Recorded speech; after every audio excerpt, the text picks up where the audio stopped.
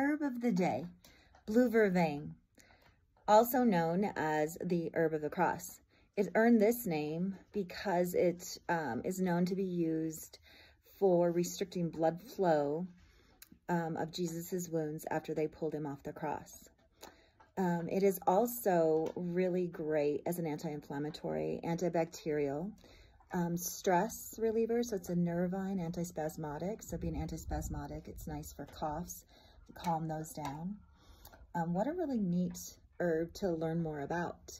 Let's go look at it. Oh, another reason that I really love it is that it loves northern New Mexico soil. Even if it has clay to it, it grows. It's not picky about that, and it likes full sunlight. So what a great herb to have. Let's look at it a little bit.